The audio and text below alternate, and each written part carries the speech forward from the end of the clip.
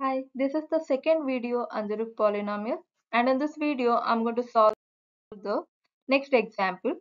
Consider the board containing 8 squares as shown in the figure, which is from 1 to 8. So R1 is equal to n is equal to 8. That is, there are 8 possible positions are available for the placement of the pans. So next, let's calculate R2 value. So R2 can be calculated for the placement of the two pans. So we should keep in mind the two pans cannot be placed in the same row and same column so that they can capture each other. So the combination of the placements are 1, 5, 1, 7 and 1, 8. Suppose if we place the first pan over 2, then 2, 4, 2, 5, 2, 6 and 2, 8.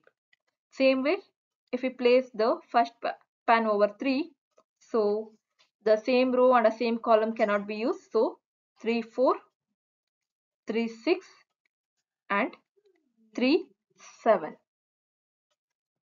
Next, with the combination of 4, so 4, 7 and 4, 8. So we have with the 5, 5, 6 and 5, 7.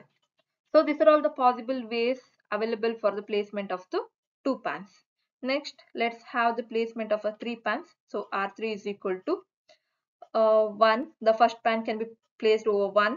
So second pan over 5 and the third pan over 7. So 1, 5, 7.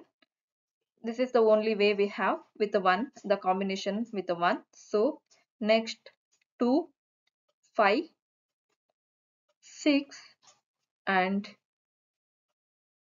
2, 4, 8. There are two possibilities are there with 2, and next for the 3, 3, 4, 7. So these are all the possible ways for the placement of the three pans. So next let's try with the placement of a four pans. So first pan can be placed over 1, the second pan over 5 and the third pan over 7, and we don't have any room for the placement of the fourth pan. Same way, let's try with the position 2, first pan over 2, second pan over 5 and the third pan over 6. Again the same, there is no availability of the same way there is no availability of the fourth position. So R4 cannot be calculated, so R4 is equal to 0. So we have calculated R2 is equal to there are 14 ways. So R2 is equal to 14 and R3 is equal to 4. So we have the generalized formula for the Rook polynomial, which is given by R of C, x is equal to 1 plus R1 x plus R2 x square plus R3 x cube plus so on up to Rn x power n.